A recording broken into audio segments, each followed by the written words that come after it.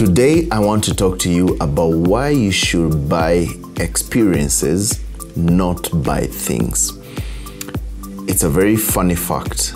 Buying experiences and buying things, those are two different things, but most people end up buying things instead of experiences. And here is where you go wrong.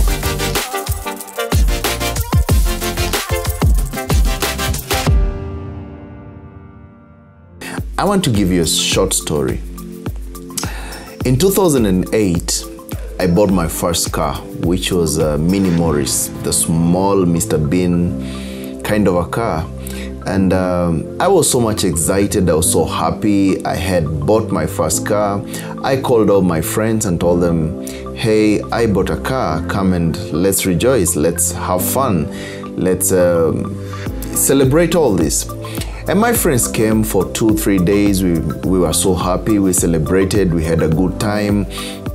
And within the week, some friends started making jokes and some laughing and telling me, Keith, you bought a very funny car, it looks like a scooter.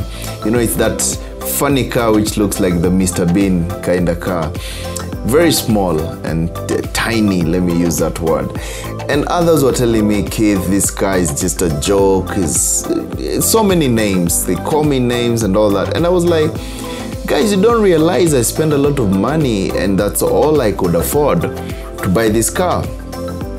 And one of the friends told me, Keith, if you want people to appreciate and to respect what you bought, then buy a real car. This is not a real car. So buy something better. So 2 years later, I hustled even much harder and I bought a sedan, just a normal Toyota Corolla. And I called my friends and told them, hey guys, I now have bought a serious car. I bought something which I'm sure all of us will celebrate. Last time you told me I had a joke. Now this time I have a serious car. So we celebrated just as usual. We went for some road trips. We had a good time and everything was fine. But 1 week later, people stopped celebrating and they started telling me, Keith, we're already tired of celebrating this car. If you want people to celebrate for sure and to be happy for sure, and for you to feel exactly you've bought something, then buy a serious machine. Everybody has a sedan. Buy a serious machine. Buy a serious car. I was like, that maybe makes sense. So I hustled even harder and harder and harder. And 4 years down the line after that, I happened to do some deal somewhere and I bought a Range Rover. And I was like, oh, this is the time. This is the time. Everybody's going to talk about this and I'm going to be the happiest man in the estate. I'm going to be the happiest guy with all my friends and they're going to talk about this forever. We're going to be excited. And yes, fine. They came, we had some popping some wine and enjoying and saying, wow, you bought a real car. Let's take some selfies, photos. Let's take some road trips and all that. We had a good time with my friends. And just like usual, 1 week later, when I called my friends, maybe we were hanging out in the house, they could just pass the staircase to my house without even checking the parking lot where the Range Rover is. And they're not even concerned. Like I asked them, hi, how comes you no longer guys talk about the car? Do you know how much I spent on this car? You no longer talk about it and it's like you forgot about it. And this is what I came to realize. After buying the small car, buying a sedan, buying a Range Rover, and every day people are telling me, now you don't need, you have this car, you need to have even a better one. I thought maybe these guys want me to buy choppers or buy what? For them to be happy or to myself to be happy. And I realized you can never be happy by things. You can always be happy by buying experiences, because all the time that we are always discussing in the house and making jokes and enjoying and reminding each other of different things, I realized one thing: we were always talking about experiences. Never in one occasion did we ever talk literally about things. Even if we talked about things, it was just where they arose when we were talking about a certain experience. Maybe we got stuck in mud somewhere, when we had a certain car or something happened, and we're literally talking about the experience, not the thing. The thing. So this is what I realized, that many people end up trying to find happiness in things. When you get into your own house, look at your house. All the time you'll find there is so much clutter, so many things that you've bought, 2, 3 mobile phones, TVs, one in the bedroom, one in the sitting room. You have this and this and this in your house. For example, you will find there are guys who have so many suits, so many clothes that they don't even use, they don't even wear. Personally, I said one thing. I'm not going to stay with things that I don't use. I'm going to declutter myself. Anything that I don't do, anything that I don't wear, anything that I don't use, I give it out. That's my position. And whenever, and the day that I realized this small aspect of buying experiences rather than buying things, my life turned in a very different way. I started to feel so much happy and so much liberated and so much free, because I was not pushing to get things. Now, to sum up all this, I want to give you 3 facts of why you should do more instead of buy more. 3 things, 3 facts. Now, point number 1. When you do more than buying more, your happiness lasts longer. You will get much more happier when you have experiences rather than when you buy things. Why? Happiness does not come from things. Yes, it may come from things, but it may be for a short period of time. For the short period of time, you'll be happy, you'll be the talk of the town. But this happiness is short-lived. People will only remember you for something that you bought at that particular time, but later on they will never remember. Neither yourself will you ever remember. Why?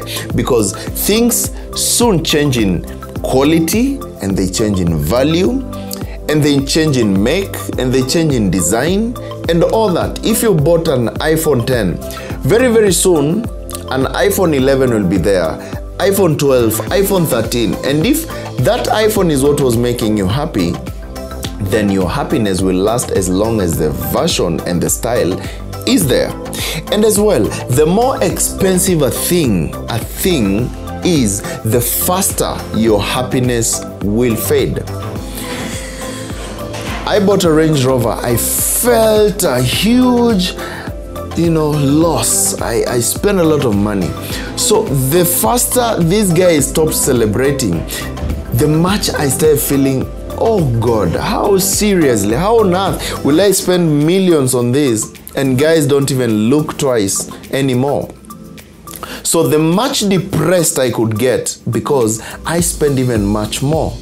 So the more expensive a thing costs, the much your happiness and the faster your happiness will fade.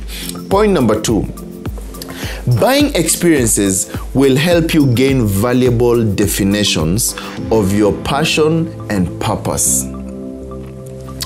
Now, when you work hard to buy things, means you have less joy in life. If all your hustle is just to buy a gadget or to buy a certain thing, then it means you have a very short-lived kind of happiness. Why? Because buying experience clarifies your passion. The moment you say, I want to go for a safari, I want to buy a ticket for a holiday ticket to some place, I want to take my friends for lunch and we go and discuss a certain thing, it means you are slowly defining your passions. And this passion will surely help to guide you towards your life's purpose. The people that you interact with during these events, during these hangouts, during these tours that you've taken, during these safaris, during the things that interest you, are soon going to impact your general life and your purpose of life. Hope you're going together. Point number 3, you establish stronger social relationships when you buy experiences. Stronger social relationships. Now, this is basically meaning you will hardly stop. For example, let me just put it this way. Have you ever seen somebody who has a BMW, for example, stopping in a highway to chat with someone else who has a BMW so that they can share ideas because they bought the same car? Never will you find. Maybe if they have had an accident and something like that. But you will find guys who are sharing experiences, who have met at the Great Wall of China, sharing and catching up about exactly how the experience is. They bought the same type of experience and they will share, hey, I was at the Great Wall of China and last year I also went to see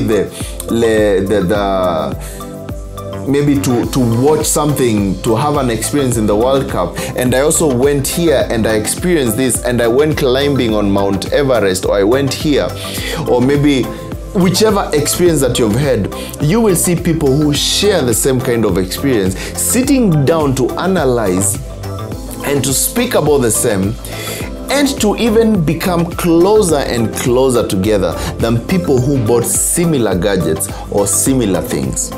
So you start to gain stronger social relationships when you buy experiences rather than when you buy things. So guys, what I'm saying today is, if you've always been hustling harder to buy things, from today henceforth, try and reverse the same. Try and change and see, where can I be able to change? What can I be able to change? And invest much more in experiences. Do more than the way you own more. I hope this one has impacted something into your mind and you've been able to learn something that you had not learned before. So guys, if you like this video, just give it a thumbs up.